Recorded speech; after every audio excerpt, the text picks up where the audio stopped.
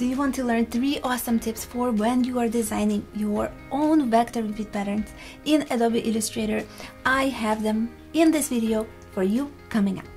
After watching this video, you will be able to create any project in Adobe Illustrator faster for the rest of your life, because this tip is not only for vector repeat patterns but also for illustration, art and design projects in Adobe Illustrator. And if you stay till the end of this video, you will be able to get a present from me, so stay tuned.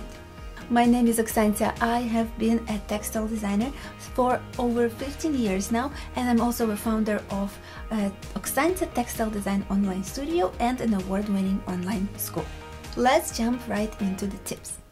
So here I have my vector repeat pattern that I designed a while ago, and let's say I accidentally, while working on it, double click somewhere and it all disappeared. It zoomed in on some part of an artboard and I don't know where my design is, where my artboard is. So what you can do is you can double click on the hand tool and the design basically fits into the screen and appears.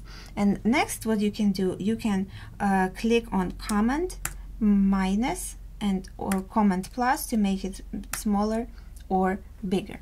And if you want to use the shortcut for that, we can do Command 0, and that achieves the same. Basically, it will find your artwork if you're lost it somehow. And what else you can do here, you can use the next tool, which is a hand tool. Let's say you are drawing with a paintbrush on your artwork, and then you want to move your artwork quickly.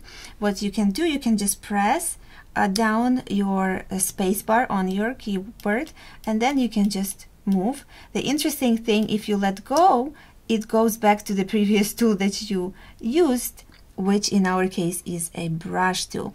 Very, very handy.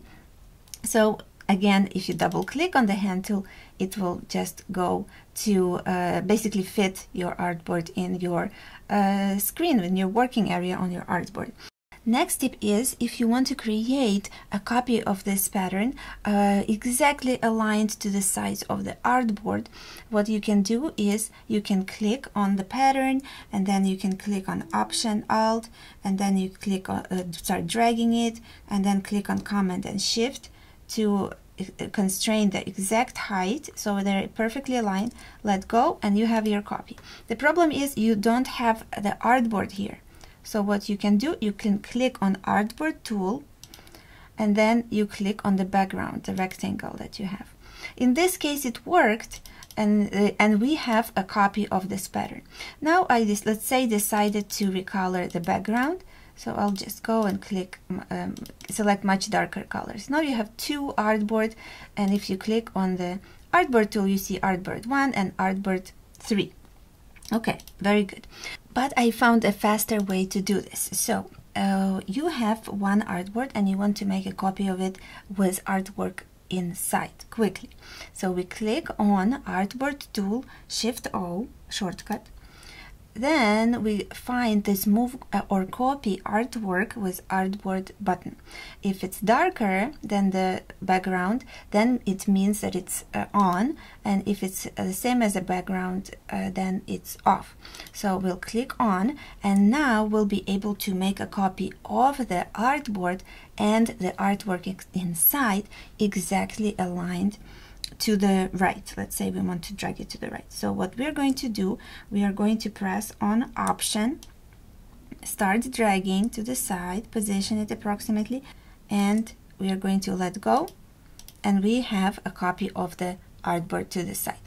And now it's a different kind of file. So let's see, we want to change the background, and then let's say we can make it lighter, so, or maybe darker still.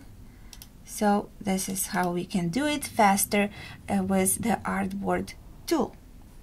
So today I shared with you 3 of my favorite Adobe Illustrator tips for designing vector repeat patterns or any other creative project in Adobe Illustrator. I hope you find them useful.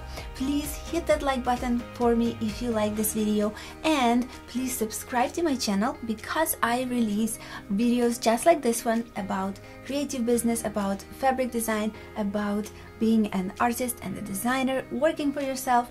All of those goodies are on this channel, so hit that subscribe button and the bell notification next to it so you don't miss any of my videos. And if you know somebody who could use this video and the tips would be helpful for them, please share this video with them. I would really appreciate it. Remember the present that I promised you at the beginning of this video? Well, here is my free ebook that has been downloaded more than 3,000 times by now, and it's called Grow Your Pattern Portfolio Fast. It's not just an ebook, it's actually a workbook with illustrated checklists that you can use to learn how to grow your portfolio of vector repeat patterns, or any kind of patterns for that matter, 15 times faster. I show you my tested tips and tricks on how to take one vector repeat pattern and turn it into 15 patterns. You can apply it for the rest of your life and you'll be able to grow your portfolio so much faster. You can request a copy of this workbook at the link in the description of this video, so hop on over there and get this workbook right away. Thank you so much for watching. Grow, love and create. Bye!